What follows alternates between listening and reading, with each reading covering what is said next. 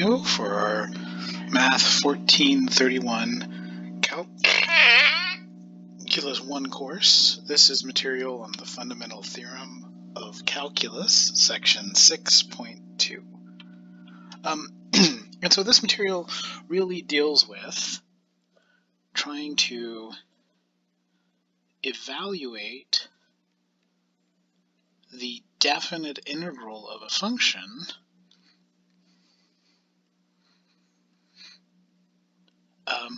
but now we're going to do it without using rectangles.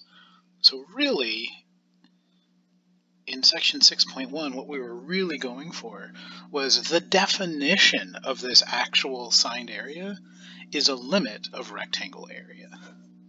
And now we're going to come up with this sneaky way of evaluating this assigned area without ever mentioning rectangles or chops or anything like that.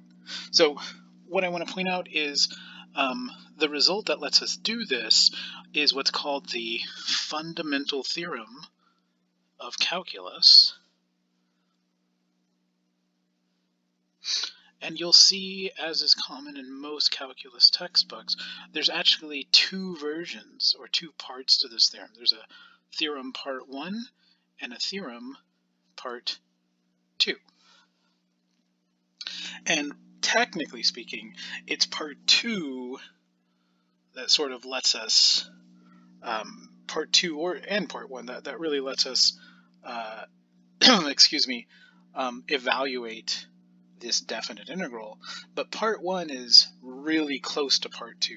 They're kind of two sides of the same coin. So I just want to prepare us in the beginning of these notes for the fundamental theorem of calculus part 1, this first part. That's what we'll, this uses a new idea, and I'll even call it a weird idea, of creating a new function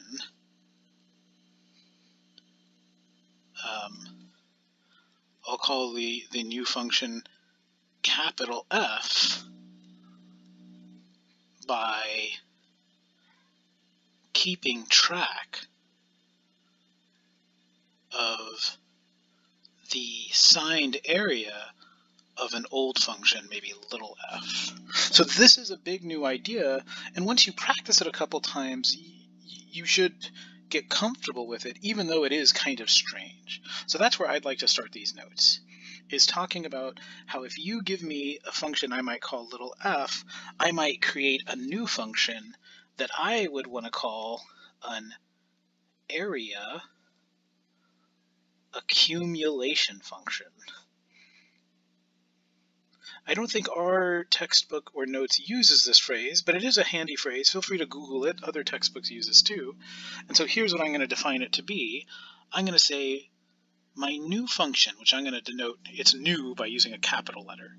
My new function is capital F of x is going to be add up the signed area under my old function f from a starting point to a stopping point, which we would normally call b, but now I'm going to say stop at the place x. So this is what makes it a function of the input x, is my new area accumulation function of little x is add up, sum up from a and stop at x of little f. Now let me do something in a different color that I'm about to erase. Normally we would have written this little f of x dx. That's the notation we were using from last time. And this is good except for one thing. If I have x as a limit of integration and as a variable that I'm integrating with respect to, it's very confusing. So now part of this creating this new area accumulation function, part of the complication, although this is a really slight one, is to say, wait, I now want to use the variable x to tell you where to stop integrating. So I'm going to get rid of all this blue stuff and rename the old function's variable. I'll just name it something like t, and this will be dt. So for example, maybe I could do like a visual example. Let's say f, normally I would say f of little x, maybe it's like the absolute value of x. We'll make it visual in a second. But if I'm going to create the area accumulation function of little f, okay, I'm going to want to get in the habit of saying, well, let's call its variable t. And let me draw a picture of this graph. It's not too hard to do. So now that's usually the x-axis. I'm going to say, well, that's a t-axis. And what I really have here is my absolute value graph, the absolute value of t. Okay, so I might start with a function like that, and then I might say, let's make an area accumulation function. I'll write this guy in red. Capital F of x will say, add up the area from a starting point. Maybe I'll pick -1 as my starting point.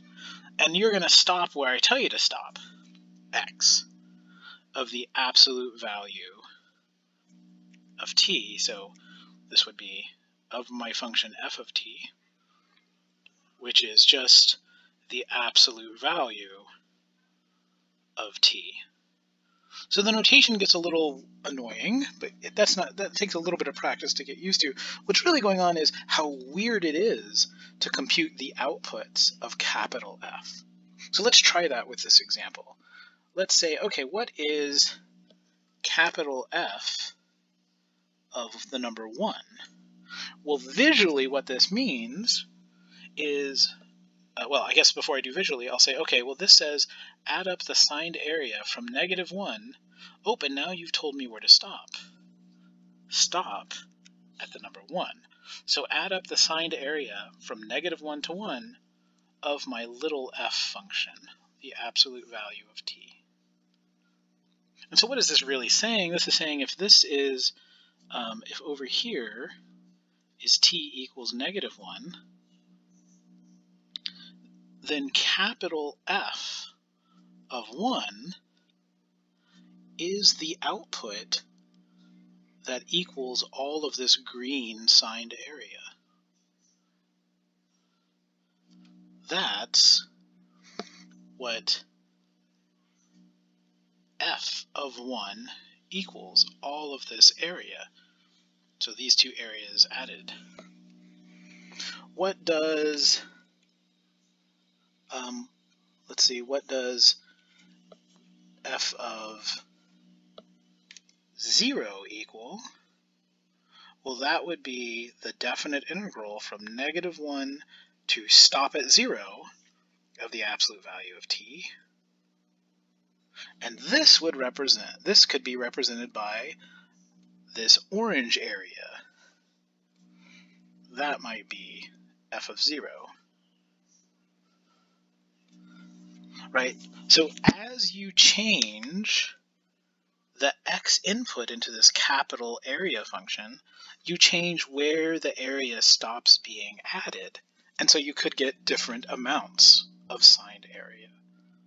This is what this function is doing. It's keeping track of the signed area under this little f function. So let's try another example. Here's example 1.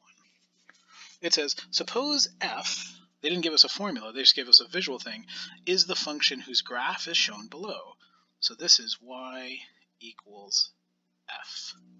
And again, normally I like to think of my variables when I have pictures. I like to think of this horizontal axis as the x-axis, but I'm going to use x as a place to stop integrating now. So I'm going to call this t. I'm going to call the input for my starting function t. And they say, okay, for this example, this capital F function, this area accumulation function, keeps track of the area, I should say the signed area, of this function, little f, starting at 0.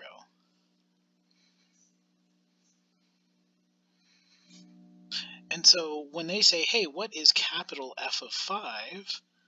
This is the signed area. I keep wanting to say area. The signed area of or under F from 0 to 5. That is, it is the definite integral from 0 to 5 of this function. And if we wanted to do this with formulas, oh my gosh, we would then say, well, let's approximate this with a bunch of rectangles and then try and take a limit of all that rectangle area. Instead, we want to interpret this as area or signed area, because if I look at the picture for f of t, I can actually use old area formulas to compute this area. Right? So the way it's kind of natural for this picture to break this up into two areas, maybe from 0 to 3, plus, and then I'm going to say, oh, and then the leftover area from 3 to 5. And the only reason I'm breaking that up is so that I can more meaningfully color code this. Right? The area from 0 to 3 is going to be a positive signed area. And the area from 3 to 5 is going to be some negative signed area. Right? Because it's below the x-axis. So this first area, how on earth am I going to compute this area? Well, it's not too bad because it's made up of triangles and squares. And if you really think about this area, I see 1 square, 2 square. There's 2. And then I've got to use my formula for the area of this triangle and the area of this triangle. But once you add it all together, you should get the area is 4. And then for this red area down here, similarly, if you add up the area you see really 2 triangles. There's one, and there's the other one, which maybe I'll put there. The area there is going to equal 2. So what is capital F of 5? It's the green signed area, that's positive 4, plus the red signed area, so that should be a negative 2. And so what I should get here is just 2. So this is, I have to admit, this is a weird thing to do to a function, right? We are starting with this function little f, and we are forming this area accumulation function, capital F. A natural question to ask is, why would anybody do this? And it turns out there's 2 answers. One is less satisfying than the other, but they're both honest. The maybe more satisfying answer is you would do this simply because it gives you a way of creating new functions from old ones. If you think about ways that we have of creating new functions, we might take a function and add it within the old one, or we might multiply it with an old one, or we might compose it. And now when we have this area process introduced, we can create a new function by keeping track of the area of the old function. Turns out to just be something new we can do. The second answer, the second reason we do this, is because once we introduce these quote-unquote area accumulation functions, once we introduce these, it turns out they might be weird functions to actually compute their outputs of. Like in example 1, I was able to compute the outputs because the starting function, little f, was so nice. But if little f was really ugly, then the area function's outputs will be very hard to approximate using rectangles. So the area accumulation function is hard to compute with. But, and here's finally the second reason, its derivative, the derivative of an area accumulation function, turns out to be super easy. You don't have to do anything. And this is what the fundamental theorem of calculus part 1 is saying. So let's scroll down. Here's where our notes say it. I'm going to sort of highlight the most important part. So first off, the name, the fundamental theorem of calculus. And we can say, okay, this is part 1. Here's what it's saying. if you form an area accumulation function, f of x, and if you take its derivative, the derivative looks weird, right? We're taking an x derivative, and x is stopping an integral of another function. But if you do that, the derivative is just the original function. I'm going to say this even shorter, right? The derivative of an area function is the original function. So, I may not know how to compute the outputs of capital F, but I sure know its rate of change.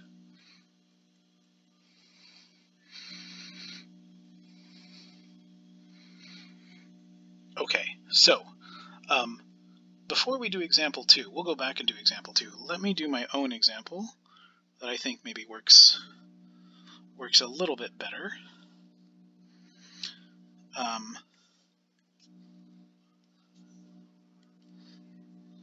Let's just call this example, I don't know, 1.5, between example 1 and 2. So let's try little f is the function, and maybe I'll use an x for its variable first, is just the function, let's try the function, let's try a constant 3.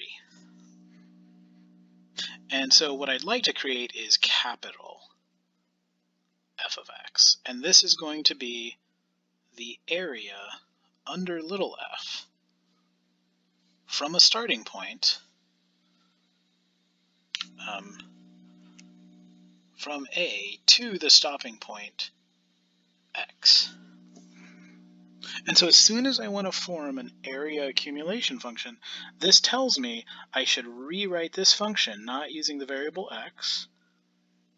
I should rewrite it using the variable t. Just makes it easier to notate things. So this is way better for right now. And so let's say my area accumulation function, capital F of x, says, okay, we're going to start integrating from some starting point. I haven't even said it. Maybe it's 0, maybe it's -1, who knows? But at some point A, and we'll stop at the point x. And now what we're going to integrate of is all the area of little f. So let's actually see what this is. If I use the constant function 3, I'm just talking about the signed area that's under this flat line function, y equals 3. And so we can really think about this. Wait, if you're telling me I'm going to start at a number a and end at some stopping point x, then how much area, positive or negative area, am I going to get here? Right? How much is this? Well, for a constant function like 3, this area, and I should say signed area, this signed area is just the height, 3, times the width, a minus x.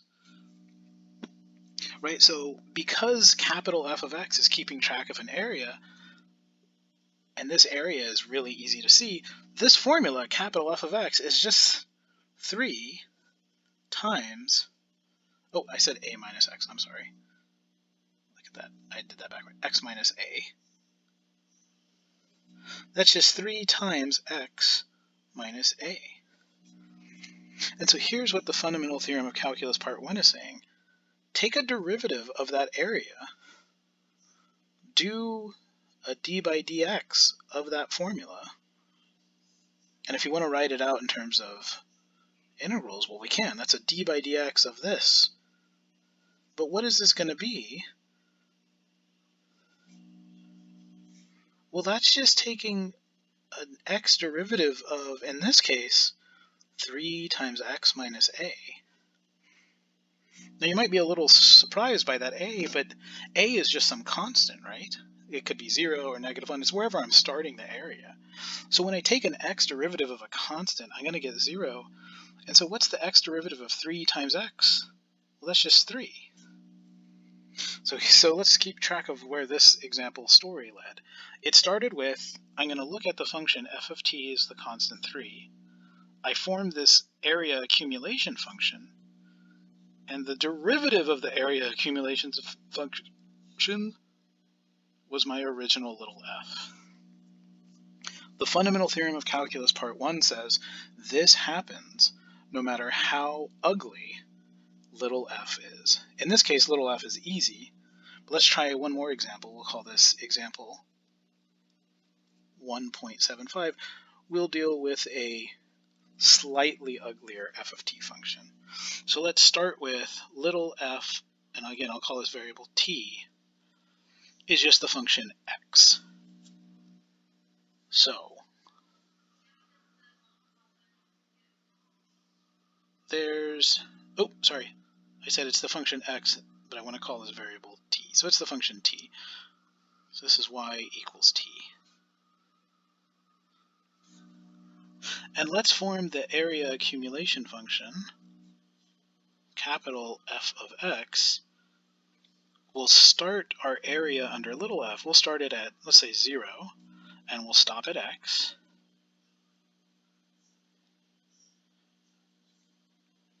So this will be the integral from 0 to x of t dt. So like for this one, like we did in my previous example, we can actually compute a few values of this area. Capital F of 0 is 0, because there's no area over a point. Capital F of 1, if you really think about it, should be the area from 0 to 1. So maybe it's this.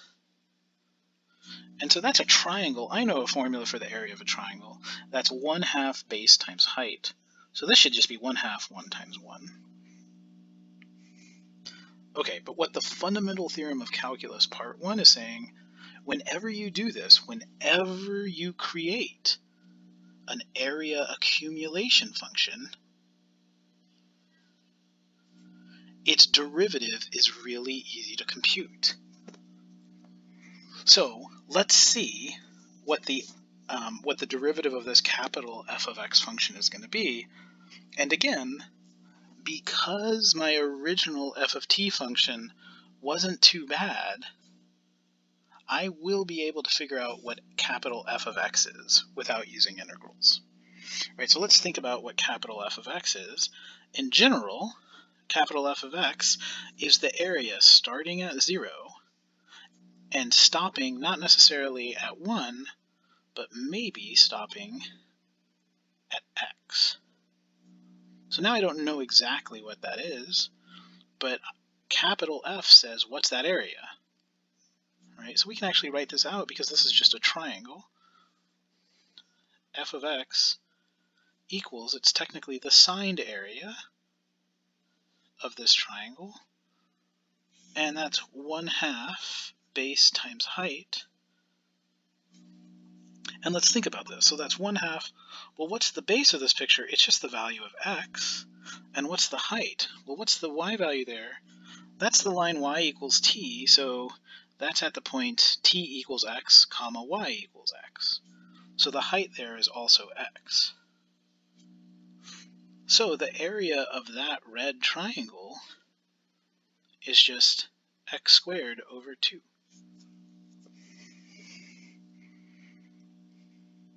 And now here's what I'm going to ask you. Okay, for this question, the area accumulation function we can write down without integrals, which means we can differentiate it, right? Ignore where this capital F function came from. What's its derivative? Hopefully we all agree the derivative is x. But wait a minute, we've seen that function before. That is the same thing as little f. That's the same thing, right? Except it's not little f of t. The t's went away, we integrated them all away, but it's little f of x. This is what the fundamental theorem of calculus is always saying, part 1. The fundamental theorem of calculus, part 1, says the following. Again, I'm going to repeat it because if being home trying to avoid or limit the spread of corona is good for one thing, it's repeating. The fundamental theorem of calculus, part 1, says the following.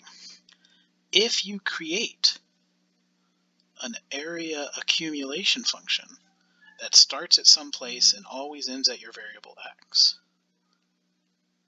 then this function's derivative is super duper easy to figure out.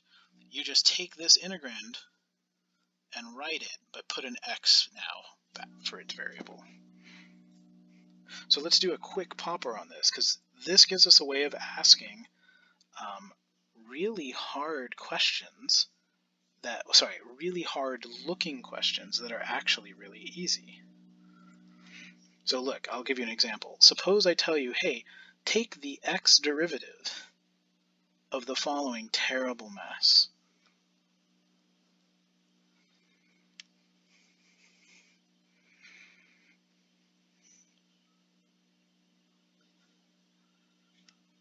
Oh, sorry, I put x's in there. I didn't mean to. Okay.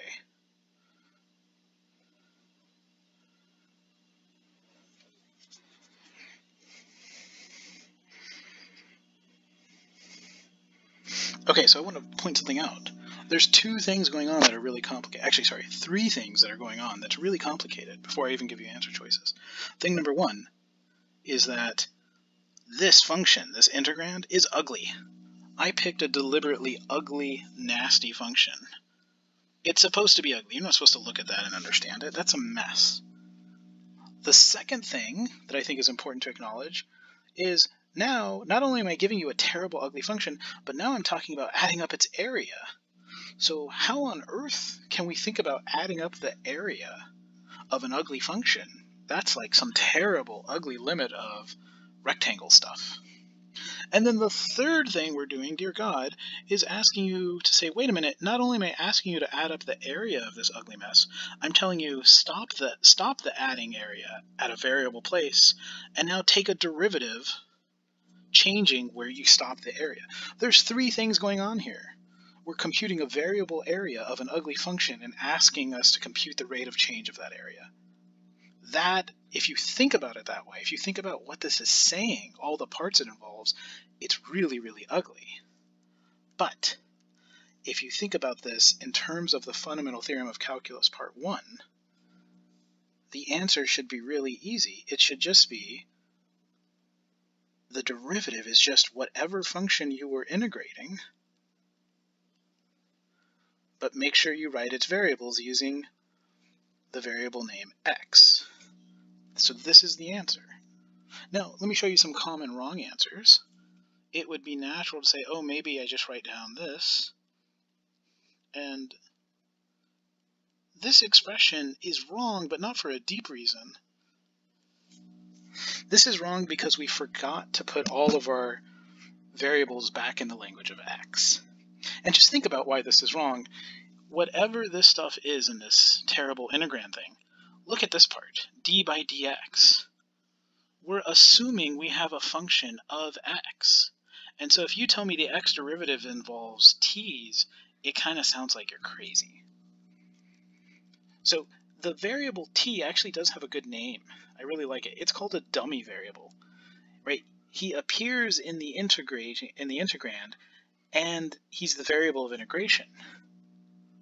But if we could compute this area formula, it would depend only on x, not on t.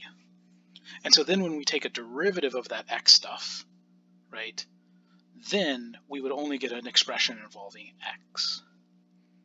Okay, so that's why B in this popper would be a wrong choice. Here's another thing. Student might take this integrand and actually try to differentiate it. Right, so someone might say, oh, the answer is going to be like the derivative of 1 plus x squared plus x fourth, all square rooted, times cosine of x, plus the square root of that stuff, times the derivative of cosine of x. You can see how someone might make that mistake, thinking that I need to differentiate that inside stuff. The fundamental theorem of calculus is saying something much deeper, and it makes it much easier to use. No matter what terrible thing you're integrating, the derivative of the area accumulation function is that thing with x's. And we saw two examples, or I tried to work out two examples, to show you that this happens, at least in easy cases. The fundamental theorem of calculus is very powerful, because it happens even if I don't know how to write out this integral without using integral signs. Okay, so let's move on to what our notes say is the next example. Oh, sorry, I think I skipped something our notes wanted to say. Here we go. Now we're going to example 2. And it says, let f be a continuous function satisfying x cubed plus x squared minus x equals this stuff over here. And now we want to say, what is capital F of x? Well, for example 2, it would be correct to say that capital F of x, we have two expressions for it, right? The first thing is, it is the area starting at 1 and ending at the variable x under little f's graph. They also told us, they happen to tell us, hey, for whatever function little f is, we worked it out somehow and got that this answer is x cubed plus x squared minus x. So, which of these is the right answer? They're both right. On the one hand, they're saying capital F is the area starting at 1 and ending at x. And we can say that's a definite integral. But then they told us, for this question, it happens to have this nice formula. Okay, so what is the derivative of capital F? Well, by the fundamental theorem of calculus part 1, it equals this thing, the integrand, with an x. But then, by using just regular calculus, we can x differentiate this, and we would get 3x squared plus 2x minus 1. And then for part C, they say, okay, what's the second derivative?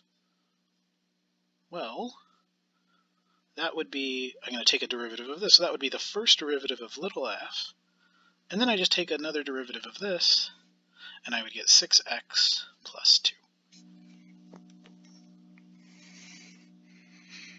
Okay, so let's try another example that they have for us, example 3. Find f prime of x, where we're talking about capital F, given that capital F is this mess. And let's make this our second popper question. So this will be popper question 2. What is the answer to this thing? Is it A, the derivative is t squared plus 2t? Is the answer B, is the derivative 2t plus 2? Is it C, is it 2x plus 2? Or is it D, x squared? Oh, sorry. Let me rewrite this. I forgot. I wanted to change colors here. Is it D, x squared plus 2x? Or is it E, none of the above? So this is popper question 2. What answer is this? And again, I want to point something out. I know I'm probably beating, I don't know, I'm probably, what's that saying? I'm probably beating a dead horse, sorry.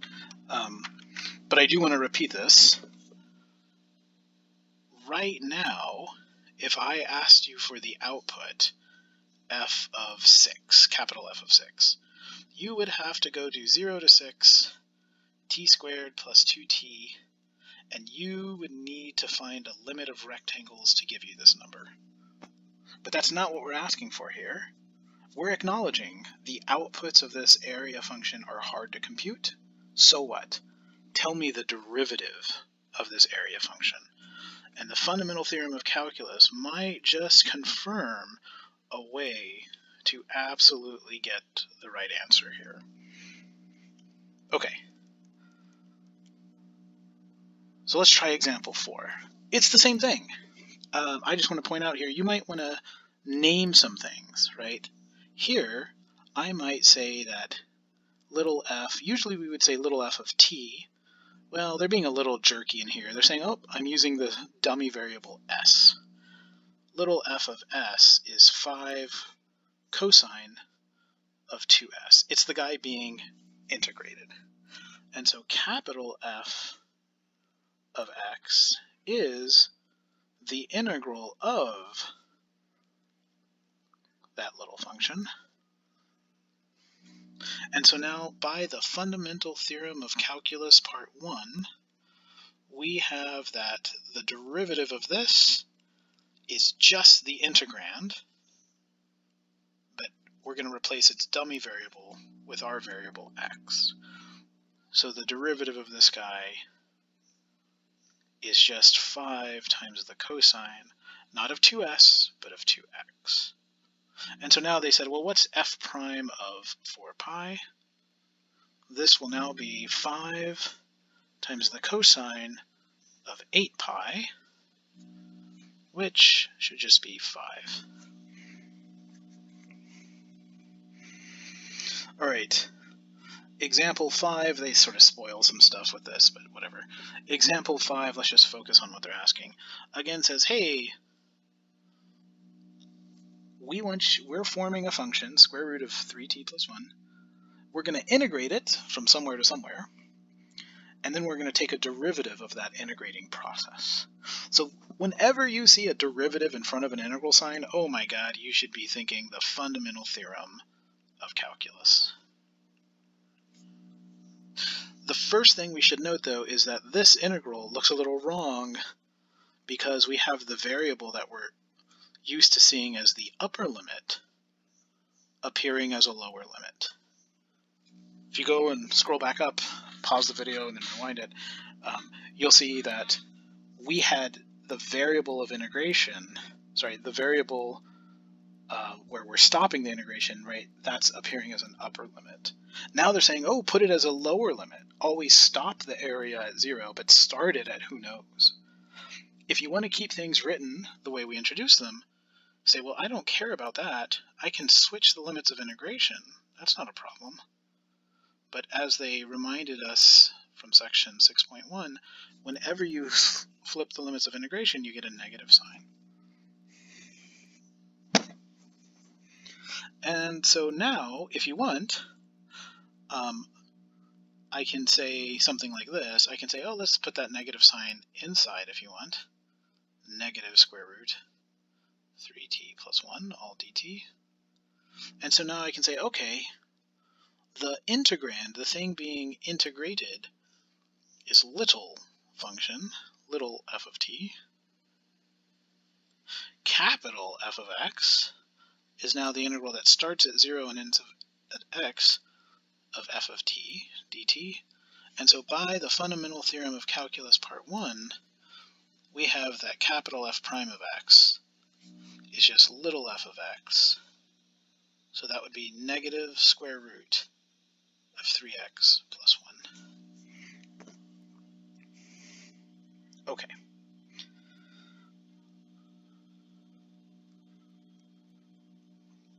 Yeah, so I'm impressed that our notes mention this here.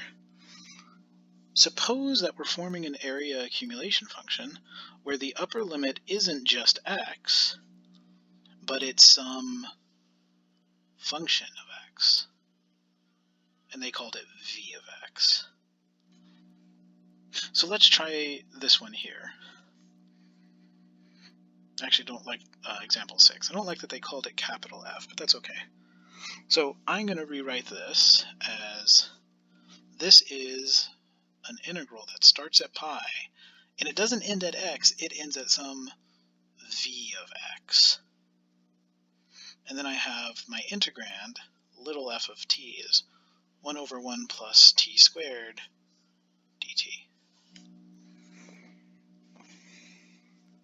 So here's what I'm going to do. I'm going to say, in blue, suppose we had defined capital G of x to be the regular area accumulation function that starts at pi and ends at x. of this same little f of t. If this were the question, then the fundamental theorem of calculus would tell us, oh, the derivative of capital G, you write down your integrand and you get this. Of course, that's not what we're given here. If you think about our function f of x, though, that is the same thing as a composition. It's g of v of x, right? If I plug into g, don't stop at x, but stop at v of x. Don't stop at x, stop at v of x. Then I get the function they gave me. And so now I know how to differentiate this by using the chain rule.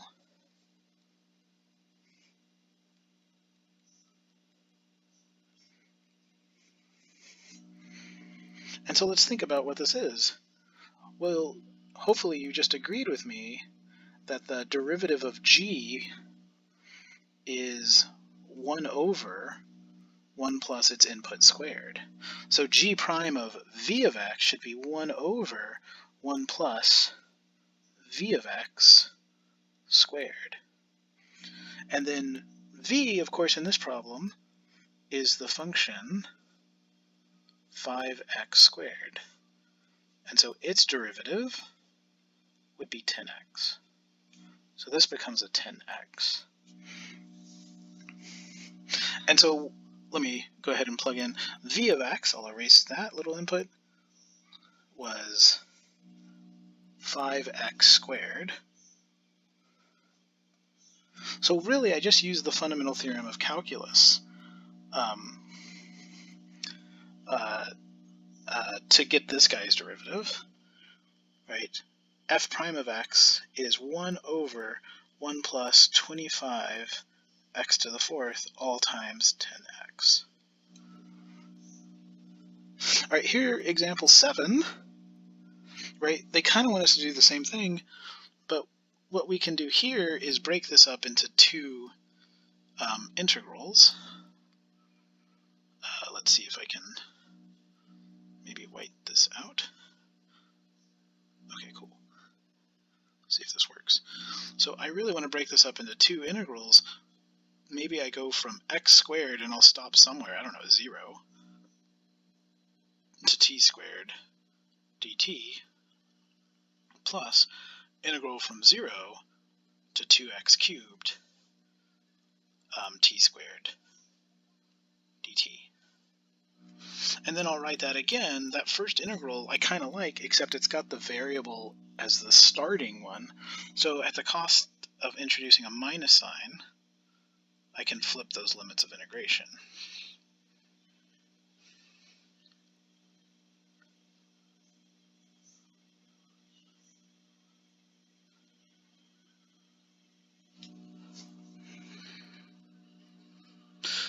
Okay, so let's think about this. What I really have is f of x equals two different area accumulation functions. The first one is the integral from 0 to x squared of negative t squared dt, and then plus, and the second one is the integral from 0 to 2x cubed t squared dt. So of course, to differentiate this with respect to x, I'm going to differentiate each piece with respect to x. And so to do this with respect to x, I am going to use the fundamental theorem of calculus, and I'm going to use the chain rule. How is this going to work? Well, the fundamental theorem of calculus tells me that this guy should just be little f of where I stop. So little f of x squared. And little f in that case is negative t squared. So this should be negative where I stop squared, because it's negative t squared, but now I'm plugging in where I stop. But then times the derivative of my stopping function, so that would be 2x. And then plus, and then for the green piece, I'm also going to use the fundamental theorem of calculus and a chain rule. And so what am I going to get? I'm going to get, again, this integrand evaluated where I stop.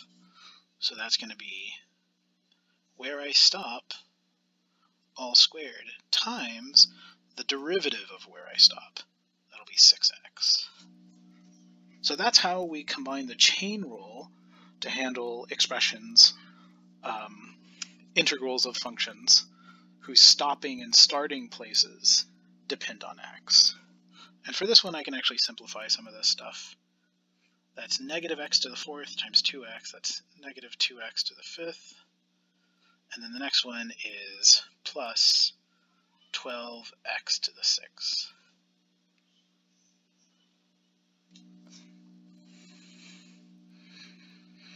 Okay, so let me scroll back up for a second before we finish up these notes on the second part of the fundamental theorem.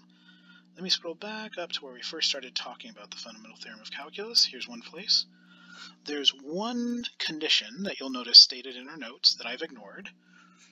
So there's a lot going on in this statement, first off. Again, we are adding up the area of some ugly function, and we're stopping where we add up the area depending on an input. The derivative of this process is super easy to compute. It's just the function whose area we were adding up. There's only one condition that we want to follow for this.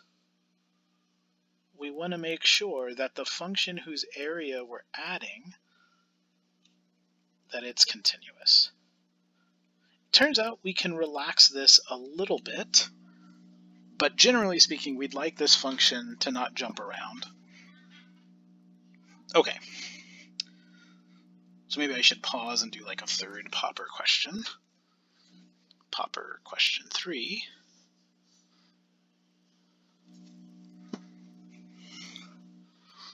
Compute the second derivative of this particular weird area accumulation function. Maybe it stops at x cubed of e to the t dt. Oh, sorry. I was writing faster than I was speaking. Compute f double prime of x where f of x equals this. All right. So is the correct answer e to the x cubed? Is the correct answer e to the x cubed all times 3x squared? Oh, sorry. I think I just realized something. I said second derivative. Sorry, guys. I'm sorry. I meant first derivative. Okay. Is the answer e to the t? Is the answer e to the 3x squared? Or is it none of the above?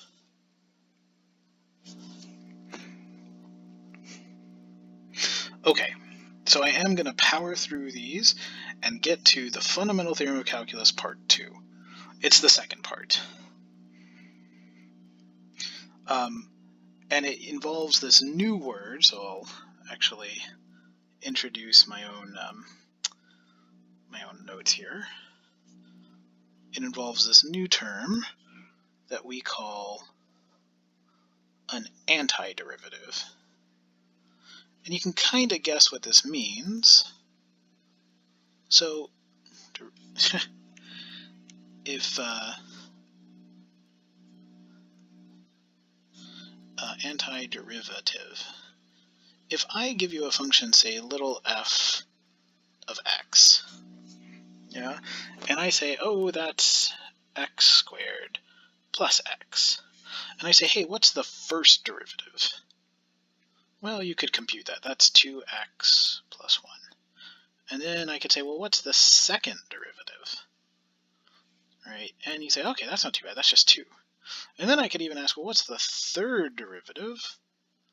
Oh, gosh, that's 0. And if you think about it, all the derivatives after for this function stay 0.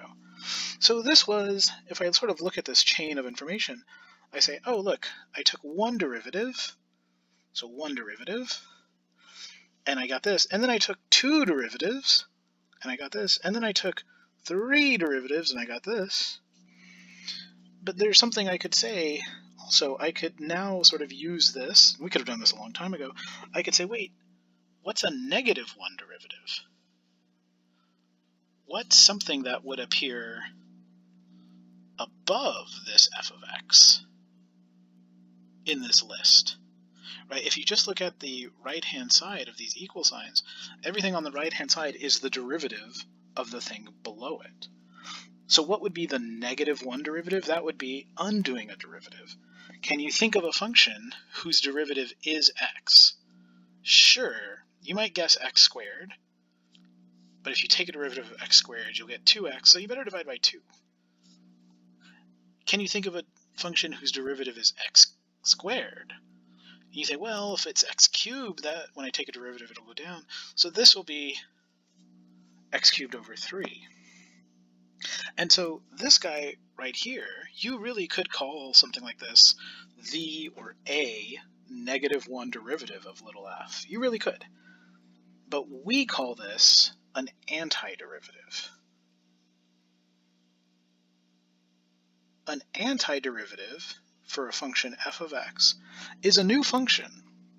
And here's what it's defined to be. Its derivative is your old function. All right, so let me write that down. An antiderivative for a function little f of x is a new function,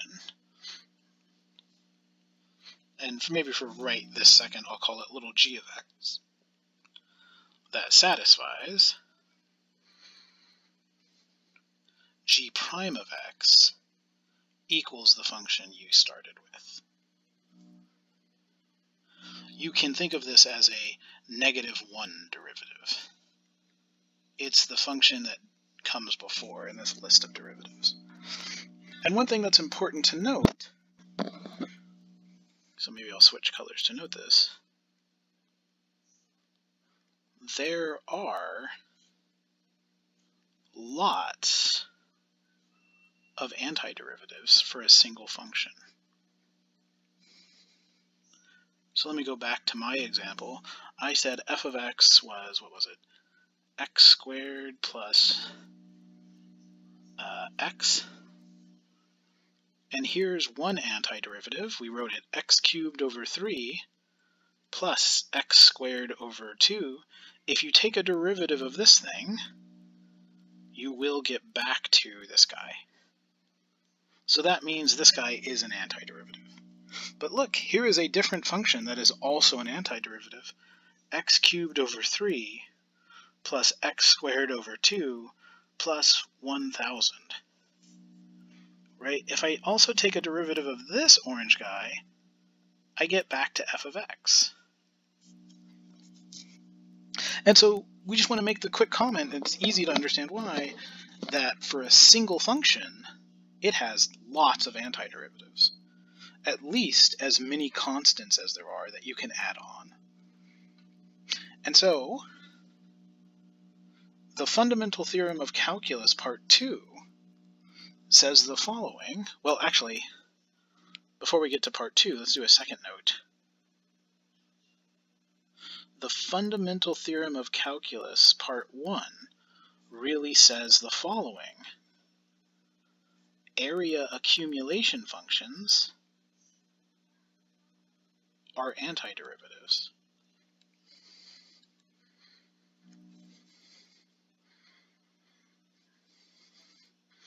If you really think about what this means, you have to remember, what do I mean by area accumulation? What do I mean by antiderivative?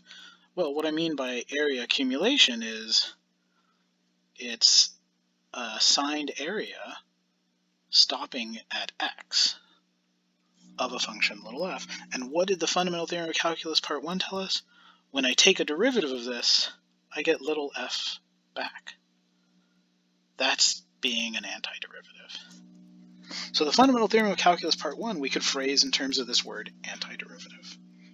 Turns out the fundamental theorem of calculus part 2 we can also phrase in terms of antiderivatives. And here's what it says. I'll actually read along with you the text. It says, suppose, as before, we start with a reasonable function, somebody that's continuous over now, it's not a variable interval, right? The interval starts at a number and stops at a number. And it says, hey, suppose you're lucky enough to find any antiderivative of little f. We'll call it capital G. Then the definite integral is just the difference at b and at a of the antiderivative's values. This is magic.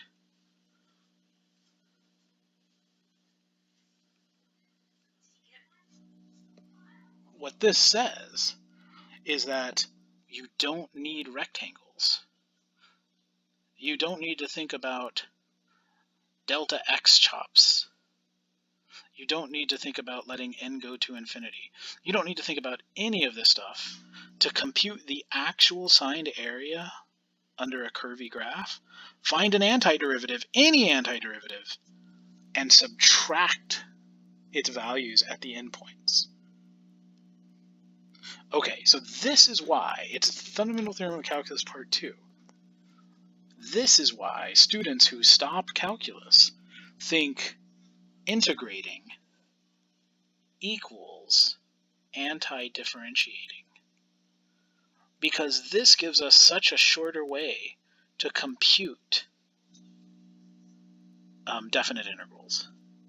But I just want to clarify, integrating is not anti-differentiating. Integrating is computing signed area. And there's a theorem that says here's a shorter way to do it. So let's try this with example 9. Example 9 says, use the fundamental theorem of calculus to compute the definite integral from 1 to 5 of the function 2x dx. So here's what we say. We say, okay, I can either do this by setting up a bunch of rectangle areas and trying to take a complicated limit of that, or I can find an antiderivative.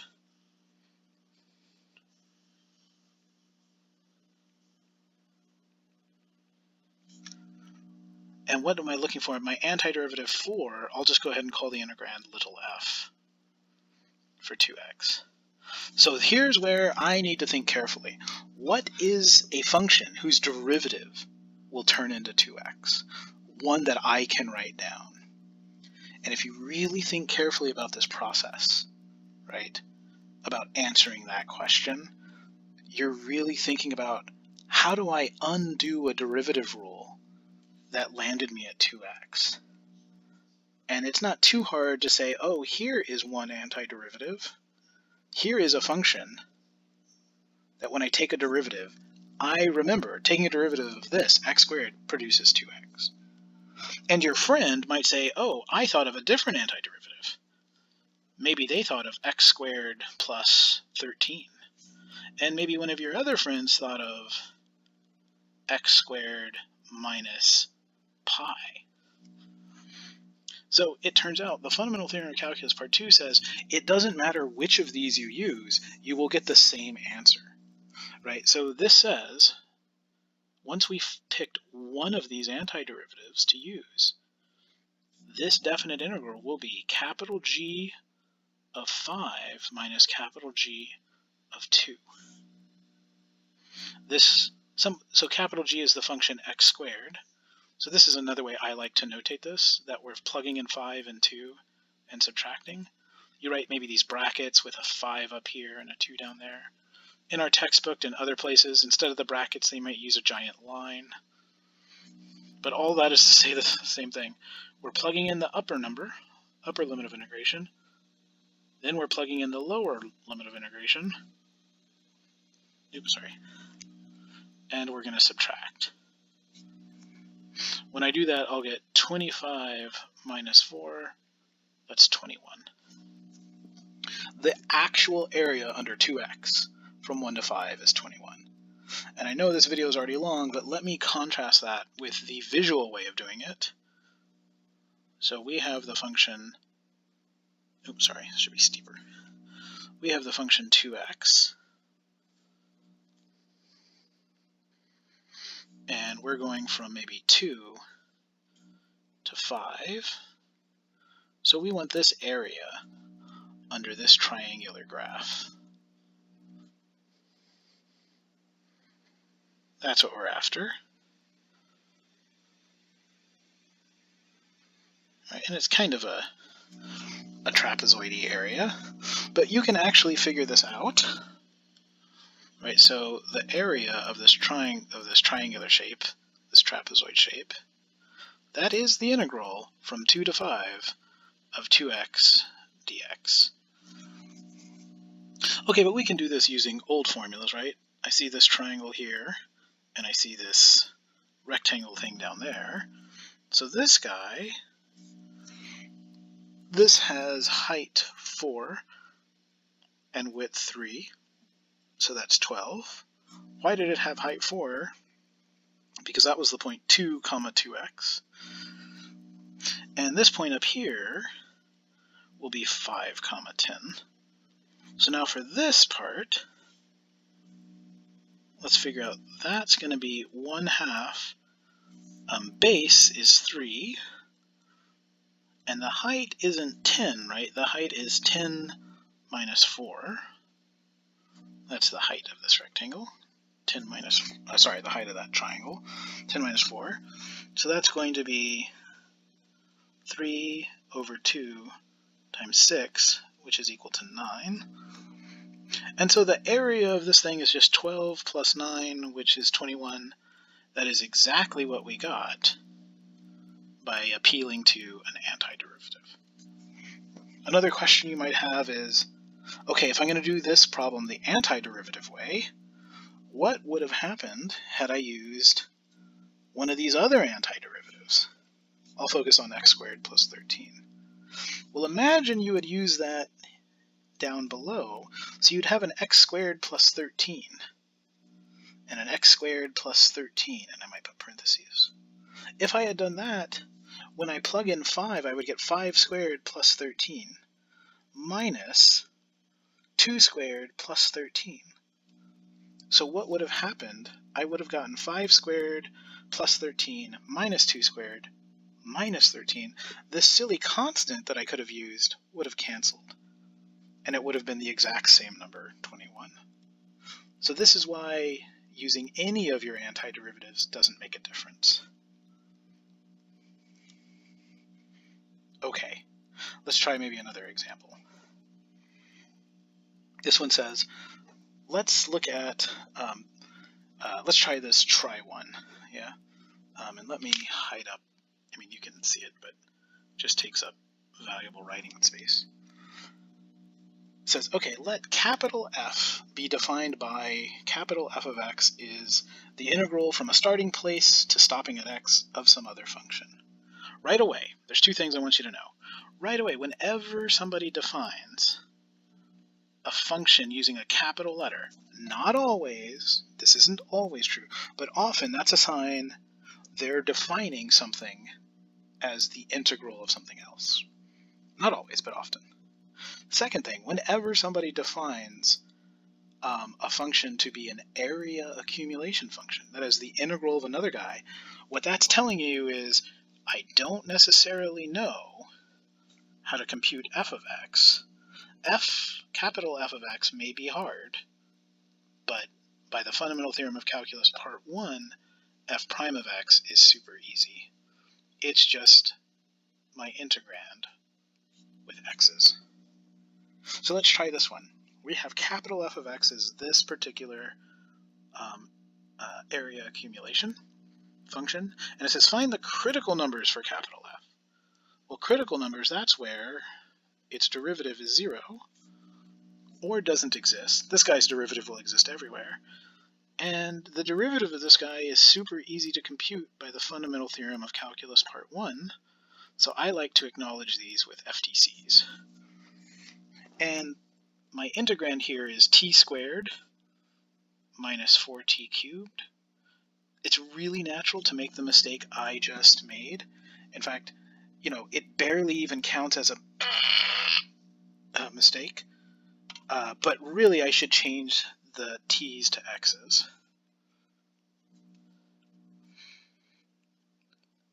And so in here, I can actually factor out an x squared, and I'll get 1 minus 4x. So I want to know where is f prime, capital F prime equal to 0. I want to know where is that 0. And so I say, oh, x could equal 0, or this piece could be 0, which would mean x would equal 1/4. So I found 2 critical numbers for capital F. Really, this isn't a question about critical numbers. This is a question about the fundamental theorem of calculus. Part B says, tell me the concavity of this area accumulation function. Well, concavity relates to the second derivative. So that should be the derivative of the first derivative. That is, that's the derivative of x squared minus 4x cubed. And we know how to differentiate that. That's 2x minus 12x squared. So to talk about the concavity, we want to know where is the second derivative positive or negative. So let's find out where it's neither. So maybe I could factor out a 2x, and I'll have 1 minus 6x. And so let's set that equal to 0, and we'll say, well, x equals 0 makes the second derivative 0, and x equals 1/6. So I might do like a number line sign diagram for the second derivative here. I've got x equals 0, x equals 1/6, and now I just want to plug in things around it into the second derivative, so into this thing. So if x is less than 0, then everything I'm going to get out of that formula I underlined is negative. If I pick a number between 0 and 1/6, I don't know, maybe like 1/10, might be annoying to compute that out, but it turns out I'm going to get a positive number. If I pick a number bigger than 1/6, oh, like 10, it's not too hard to see that this will be negative. So what did we learn? F is concave up on the interval from 0 to 1/6, and it's concave down on these two separate intervals from negative infinity to 0, and then from 1/6 to infinity. And what is that telling us about this original function? This original function, it's saying, hey, when is the area increasing or decreasing in a way that's bent up? Well, that's when this thing is concave up, so that would be here. When is this area changing in a way that's bent down? That would be on this interval of stopping values in this interval. Okay, so let me throw in the last bit of popper questions for this video. Sorry to scroll around so much. I'm going to see what popper question we stopped on. I think it was 2. Maybe it was 3? Oh, it was 3. Okay, so let's do one more real popper question, and then a kind of fake one. So popper question 4.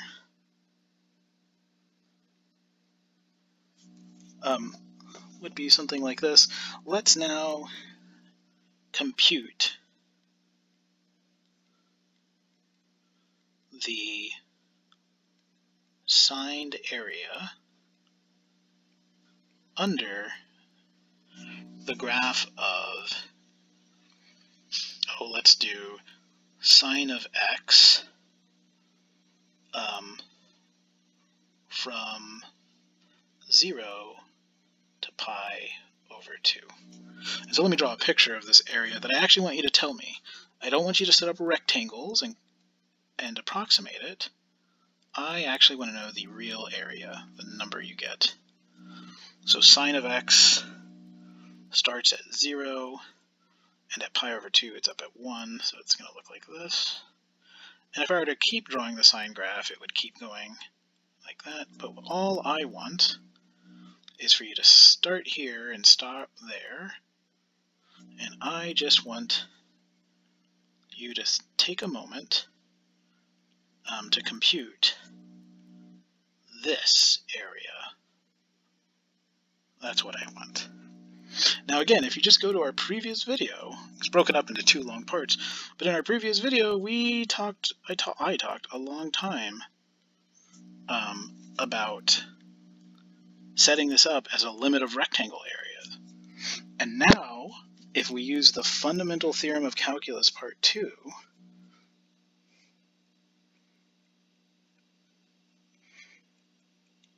maybe we can do this a little bit easier, right? This area, this signed area, is supposed to equal the integral from 0 to pi of, pi over 2 of sine of x. And that's all dx. That's what this area is supposed to equal. So the fundamental theorem of calculus part 2 says, hey, can you think of a function that's an antiderivative for sine? Can you think of a function that when you take a derivative of it, you get sine?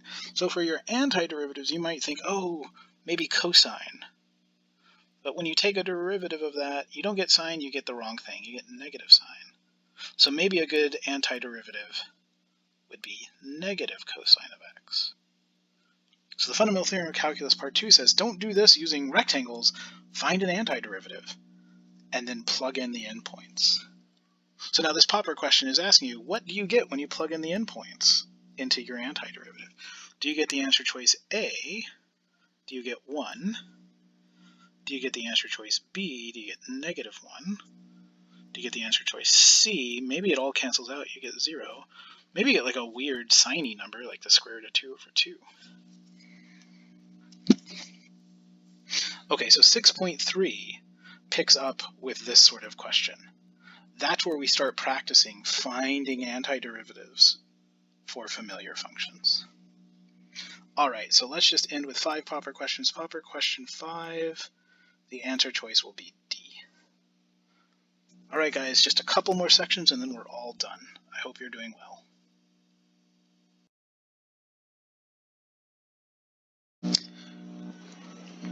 By the way, if you are paying careful attention for the video notes for, what was it, section 6.2 this whole time, all the stuff before, you may have noticed some audio interruptions.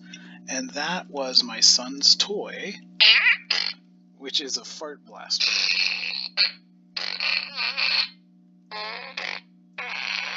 You're welcome.